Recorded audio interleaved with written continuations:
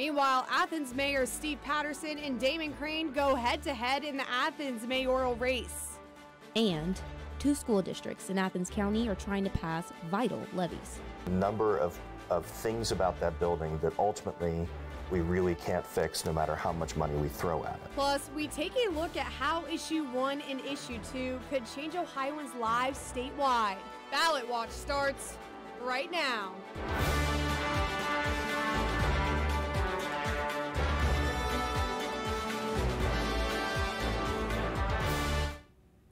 Welcome to Ballot Watch, our special election preview with content all about tomorrow's general election. I'm Silver Barker. And I'm Reese Thompson. We're giving you the rundown on how these election results will change the way Ohio operates locally and statewide. Here in Athens, residents are deciding who will be the next mayor of the city. Newswatch reporter Jack Green joins us live in studio with a look at the 2 candidates. Thanks, guys. Damon Crane is again running to unseat Athens Mayor Steve Patterson. The 2 ran against each other back in 2019. This year, Athens Mayor Steve Patterson says he has one mission: keeping Athens great and making it a great place to live, work, play, and learn. Steve Patterson has been mayor of Athens since 2015 and says he wants to continue working on key issues such as affordable housing. We're losing faculty, we're losing staff, we're losing people who want to live here because we don't have enough housing stock.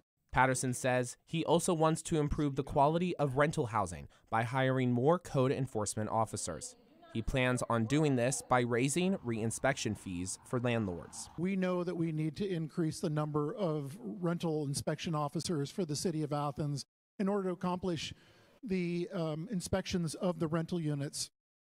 So that's our plan moving forward. Also, with changes to housing, Patterson says he wants landlords to go green as one way to reduce other living costs for renters. At the end of the day, who's paying the utility bill? The renter's paying it.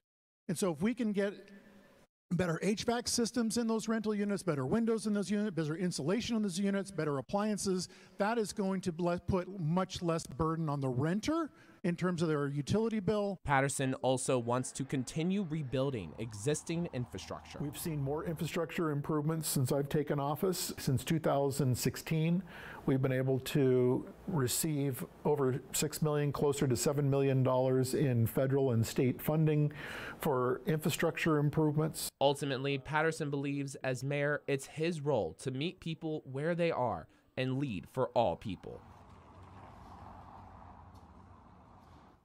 Last time Patterson and Crane ran against each other, Crane lost by 1,500 votes.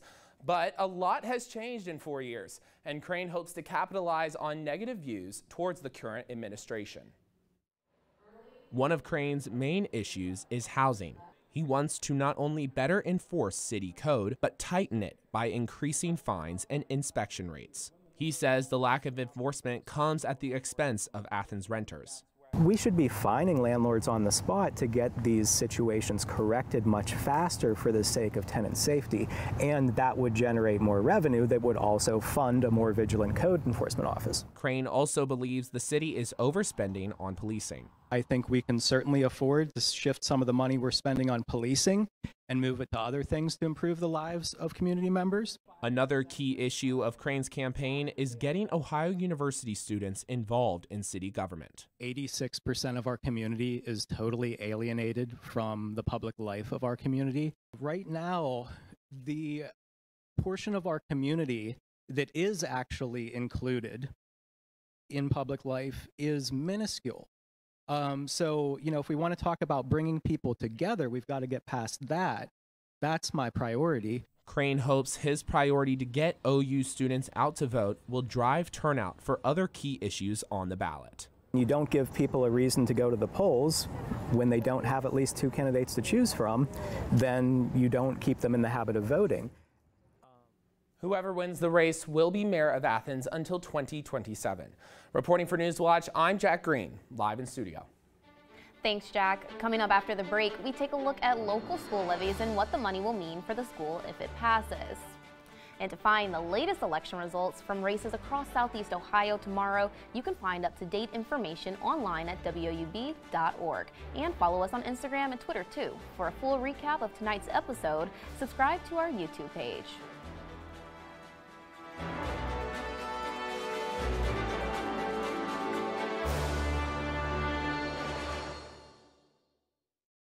time on Antiques Roadshow. We're chugging our way back to Chattanooga for a new hour of Vintage Roadshow. That's amazing. That is truly amazing. When my sister sees this, she's going to wish she had gotten the doll instead of... The details are fantastic, and it makes me thirsty. Can you guess which values went up, down, or stayed the same? Find out next time on Antiques Roadshow, Vintage Chattanooga, Hour 2. Tonight at 8 on WOUB.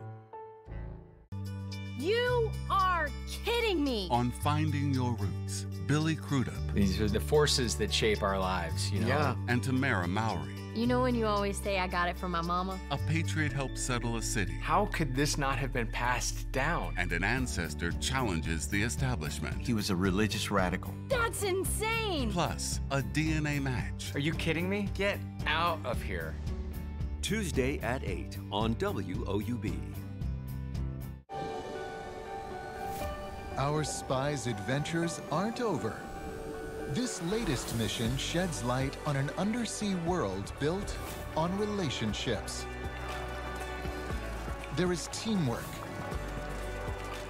companionship, and communication. Perhaps we have more in common with these sea creatures than we think. Wednesday at 8 on WOUB. On Secrets of the Dead, hieroglyphics, mysterious symbols from the ancient past. For the ancient Egyptians, the word was incredibly powerful. But who inscribed the texts that help us understand ancient Egypt? These hieroglyphs, who painted them, I've got to get to know him. Decoding hieroglyphics on Secrets of the Dead. Wednesday at 10 on WOUB.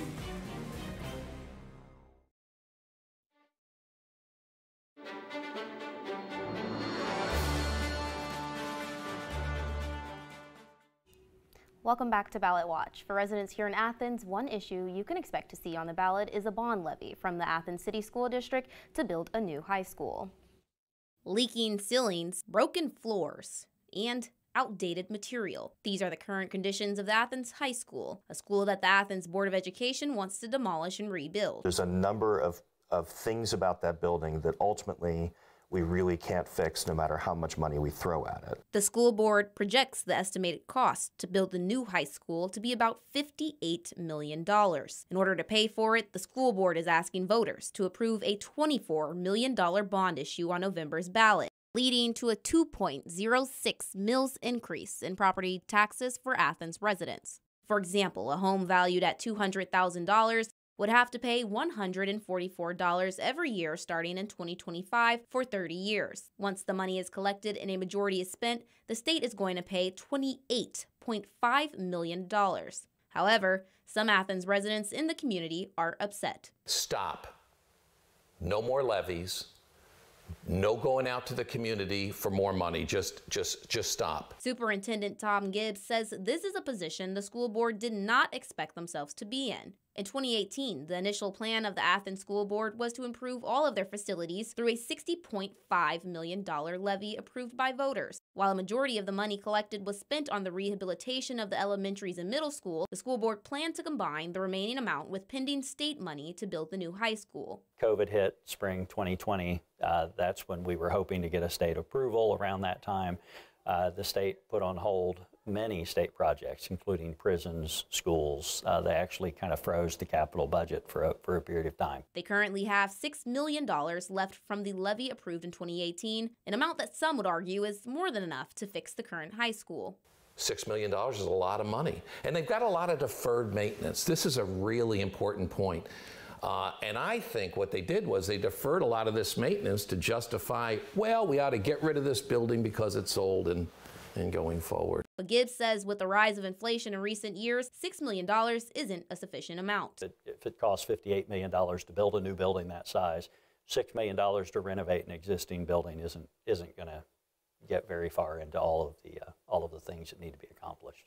Other residents agree it is time for a new building as they worry for the sustainability of the current one. If you look at what we would expect from a modern building, that's not what we're getting right now. We have many issues in that building that are inherent to the design. So it's not maintenance, It's the fact that it was designed to do something else. The new building would consist of new amenities, including an auxiliary gym. It would be built in the 2-level parking lot located next to the new high school. If passed, construction would start in 2025, a decision left in the hands of the community. Now, if voters approve of the levy, Superintendent Thomas Gibbs says the estimated time of this project could range from anywhere between 18 to 30 months. Just like Athens, the Alexander Local School District is hoping to pass a levy tomorrow. Newswatch reporter Parker Kapranica joins us for what needs to happen in order for the levy to pass.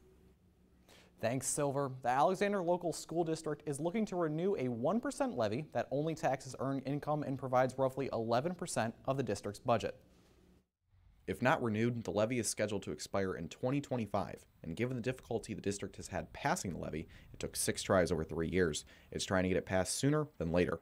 Since it passed in 2019, the district has been able to grow its preschool, expand staff, cut athletic fees, and introduce a free breakfast program. While Alexander spends less than the state average per student, they still received a 4.5 rating on Ohio's school report card. Board member Dr. William Ramsey believes the performance warrants support. It's a good investment, it's a lot of bang for the buck, and if we start to see a reduction in that support, it's going to be difficult to give those same opportunities to our students. It's going to be difficult to support our staff at the levels we are now.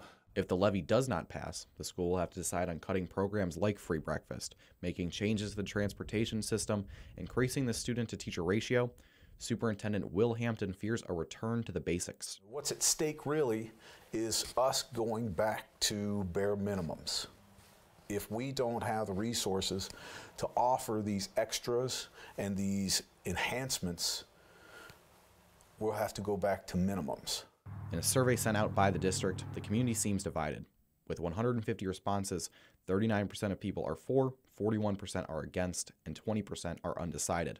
Prospective board member Stephen Crook believes the levy needs to pass, but acknowledges a disconnect between district and community. The students need it, the teachers need it, all the staff needs it, and our community needs it. People don't feel like they are getting enough information and the full story on where the funds are being spent. Levy Committee Chair Jordan Hill says the disconnect comes from misinformation. If you're saying the district has irresponsible spending, well, if you check out our fact page, we have a lot of facts where it proves otherwise. I just hope people are open-minded enough to look at those things and not make their assumptions based on what they hear out in the neighborhood or maybe on Facebook, because there is a ton of disinformation out there that's just not fair to the district and to the kids. Ramsey says passing the levy boils down to the support of students. When we were kids, somewhere, somebody gave us an opportunity, somebody believed in us, and I do expect that the community will rally around and do the same thing for these kids. If the district is unable to pass the levy, they will have 2 more attempts to renew it. Live in studio, I'm Parker Kapranica, and now back to the desk. Thanks, Parker. The Nelsonville York City Council race is underway, and Haley Hollinger is live at Nelsonville City Hall with the latest. Haley. Thanks, Silver. Big changes are underway for Nelsonville city government between a new city manager and a new assortment of faces on council. But big changes are something the city is used to. A revolving door is the best way to describe the Nelsonville City Council over the past 10 months. After the resignation of former city manager Scott Frank, Justin Booth and Corey Taylor were the first council members to resign. Booth and Taylor's resignations were the first of many, as members popped on and off council by resigning and later rescinding their resignations. Now there are 6 seats open on council. The 1 seat not open will continue to be filled by Greg Clement. The 6 running are Tony Dunphy, Justin Booth, Doug Childs, Dan Sherman, Nancy Sonic, and Rita Wynn. The candidates have also chosen to campaign as 2 groups. One with Dunphy, Booth, and Childs, and the other with Sherman, Sonic, and Wynn. To most, this may seem unusual, but the groups reflect the different competing interests on the council. But at the forum hosted by the League of Women's Voters, the candidates in attendance agreed on every issue. City Manager Tom Kangemi says he is looking for a council that puts the citizens' interests first. So, like any community, people are looking for good homes, good place to work, and a great school system. You know, and we want to have all those 3 at the same time. That is extremely important. That's what they want. The public will be voting for the candidates they feel will be able to adhere to community interests like the ones Kangemi mentioned when they vote tomorrow. Reporting for Newswatch, I'm Haley Hollinger in Nelsonville. Thanks, Haley. Still ahead, we'll tell you about Issue 1 and Issue 2 and how these two statewide votes could impact our communities. For a more in-depth look at all the stories tonight, including interviews with the reporters, you can check out our news podcast, The Outlet. You can find it on SoundCloud, Spotify, or Apple Podcasts right now.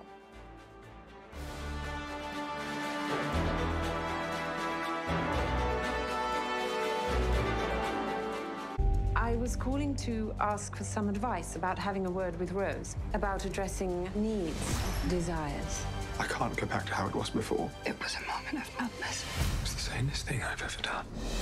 You have tried to do what is best for your friend, but now you must trust me. Stay away from my wife. Are you threatening me? Are you planning to cut Ainsworth out of this deal? What do you prefer? We got other ways we can take over the hotel. Sunday at 8 on WOUB. On Masterpiece Mystery. The cabin that Morgan's arranged for you is very nice. Cabin, singular. You won't say why you left Norway. You don't have to turn everything into an investigation. Annika? I found a body in the river. You might need to come over. The damage had already been done. Detective? I need to know what's going on. Annika on Masterpiece Mystery. Sunday at 10 on WOUB. Hamas unleashed a ferocious attack. As the conflict intensifies, Israel continues to respond. A special presentation of Frontline's 2002 film, Shattered Dreams of Peace, how the historic peace process was undone. They really thought that Arafat meant peace. I didn't think that he meant peace. There are some points which, if you are in my place, you will not accept it. We are talking about the toughest issues that humankind has ever dealt with. Tuesday at 10 on WOUB. This title, chaplain. Getting your workout on? Yes, sir. We'll get down there with you. People come to us with the things that normally burden their soul. Remember, you were trying to become the first female Muslim chaplain. It's imperative to have somebody say, yeah, I see where you're coming from. It's in my DNA to help you. Tonight at 10 on WOUB.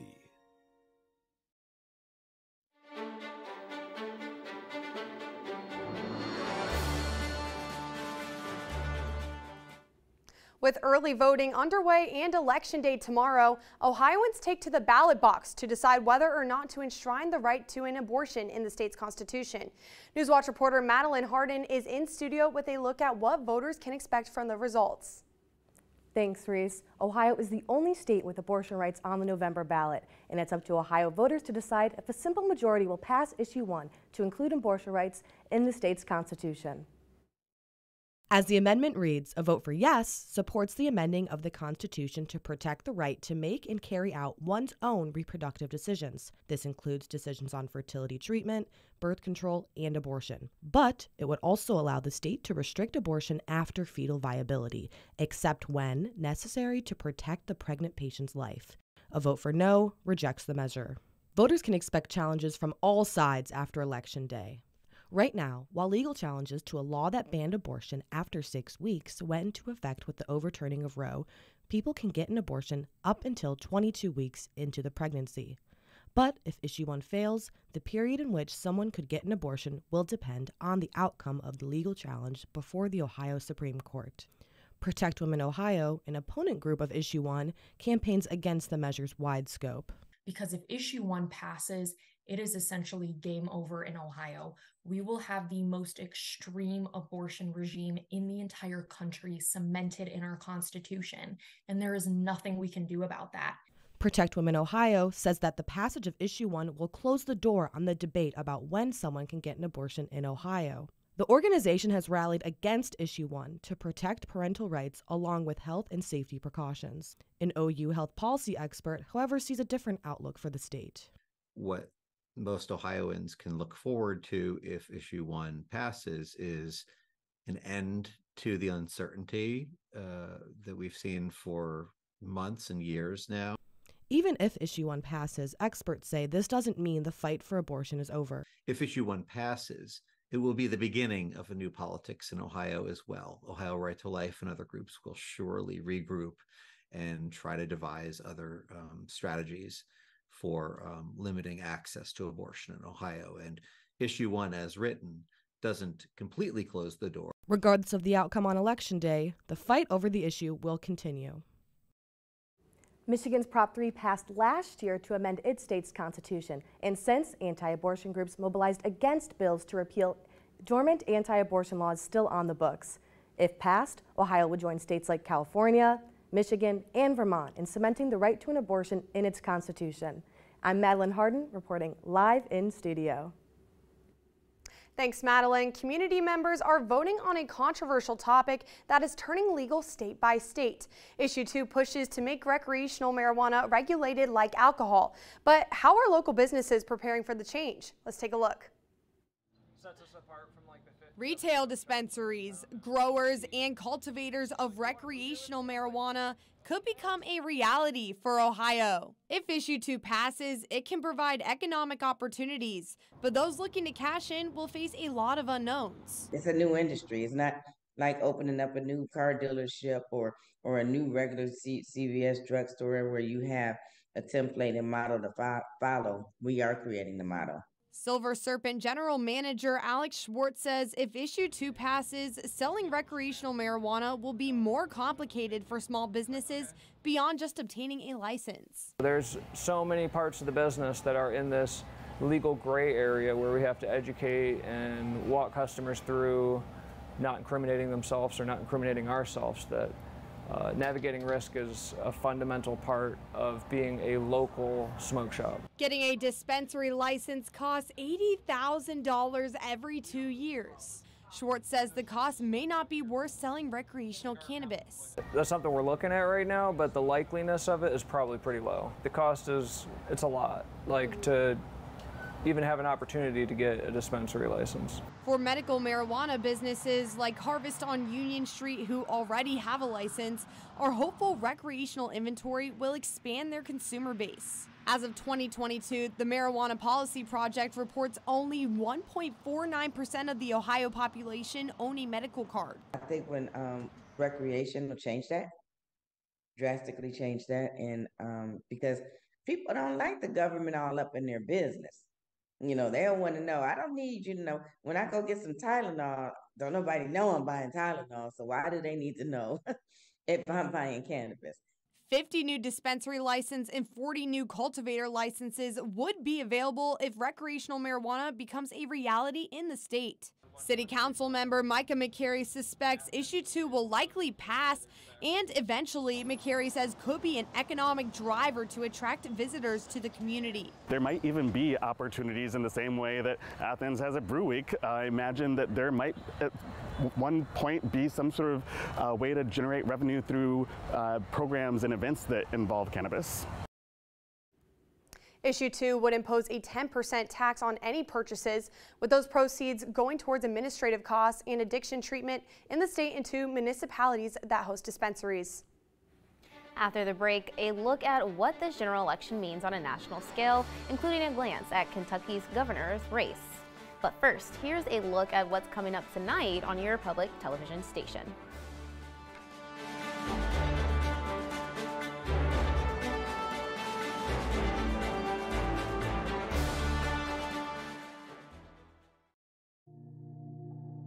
There is a battle playing out in the southeastern corner of Utah.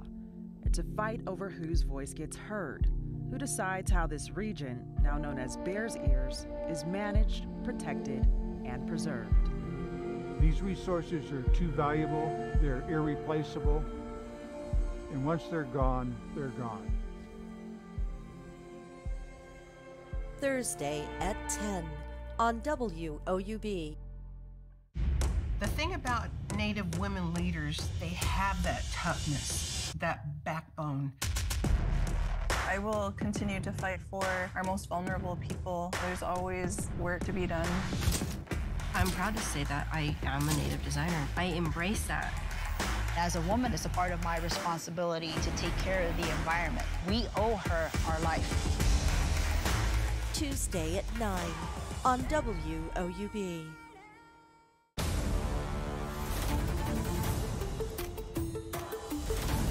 I'm Billie Jean King. Women's sports changed the whole world. With your voice, you leading the way. The greatest mystery that Agatha Christie ever created was herself. What do you suppose it's like falling down a rabbit hole? We have much to be grateful for.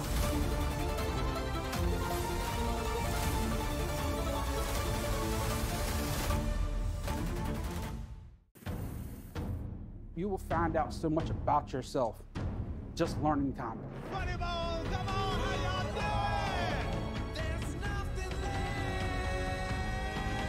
It's a miracle. If they don't laugh at me in class, why would I think somebody else will laugh at me? I'm losing confidence in whether or not I'm funny. This is way harder than I thought it was going to be. Friday on WOUB.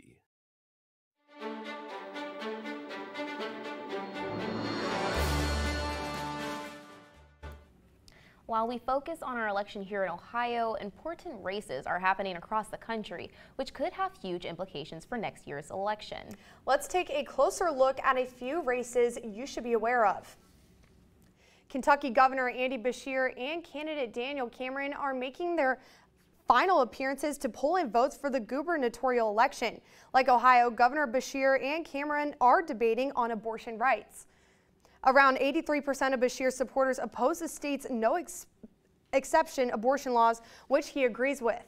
According to the Emerson College polling, the two are in a dead heat, with 47% supporting Beshear and 47% supporting Cameron. That being said, support for Cameron among older voters has increased since the October poll. Beshear is making his final stops in his campaign tour today, while Daniel Cameron plans to make his final remarks tonight with former President Donald Trump. Like Kentucky and Ohio, Virginia's election heavily surrounds abortion debates. Both chambers are up for grabs, with the Republicans being a majority in the state House and Democrats running the state Senate. Virginia Governor Glenn Youngkin has a chance to place a ban on abortions after 15 weeks if the House Republicans gain full control of their state government. The ban would allow exceptions for rape, incest, and when a mother's life is in danger. As we look towards the 2024 presidential election, President Joe Biden and former President Donald Trump are gearing up for a rematch. New polling from this New York Times and Siena College shows Biden falling behind Trump in 5 of the 6 battleground states that helped him win the election in 2020. The current president is trailing Trump in Nevada, Georgia, Arizona, Michigan, and Pennsylvania, and only ahead in Wisconsin. Biden is also losing support with 2 key voting demographics, Black and Hispanic voters. But Trump's ongoing criminal cases may be a major factor, though. The poll found roughly 6% of voters across the battleground states would switch from Trump to Biden if Trump is convicted. That's a big enough switch to ensure Biden's re-election. There's still time to vote in the general election tomorrow. You can go vote in person from 6:30 a.m. to 7:30 p.m. A few of the polling locations have changed, but you can find updated locations by visiting boe.ohio.gov and looking for your county's Board of Elections. And that does it for our broadcast this evening. Thanks for watching. For all the Newswatch reporters who joined us for this special coverage, I'm Reese Thompson. And I'm Silver Barker. Stay tuned for the PBS NewsHour coming up next.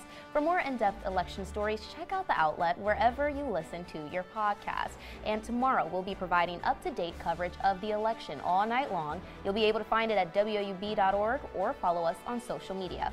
Have a great night.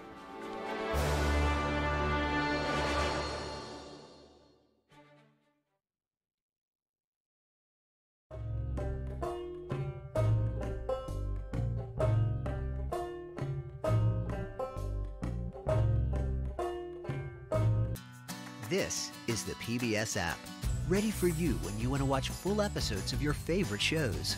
Even stream your local station